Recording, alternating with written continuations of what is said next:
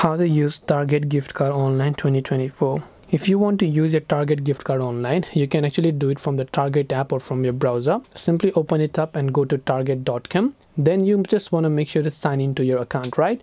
Once you sign in, during the checkout process, you can redeem your gift card. So add the products that you want to buy to your cart and then just head over to the checkout process. So once this is complete, I'll simply tap on it and tap the checkout button. Then once you tap on the checkout button, over here you can see all these options, but if you scroll, you can see gift card, pay with a Target gift card. So basically all you have to do here is you can enter your payment details, but you can also use your gift card by tapping the add button, entering your card number, the access number, and then tap on add gift card option to basically use your Target gift card online. And this way you'll be able to use your Target gift card online. I hope that this video helped you.